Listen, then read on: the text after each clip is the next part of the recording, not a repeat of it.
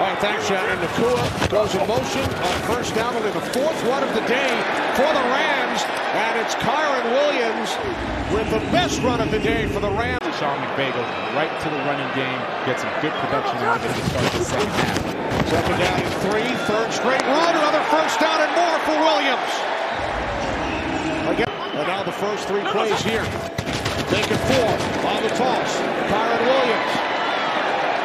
So already more running plays than we saw over the course of the entire. Awesome by Sean McVay. There's Williams. Staying on his feet. Takes it out to the 29 and picks up a Rams first down. Atwell in motion on the toss. Williams from the Cardinals 42. Williams first down, still going. Kyren Williams finally tackled at the 11-yard line. Longest run of Williams' career, 31 yards. Here he is again up the middle. Takes it down to the Arizona 3.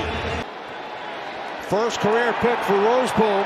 Ertz still without a catch today. And now the Rams take over following the turnover. Williams, top with the only touchdown of this game so far.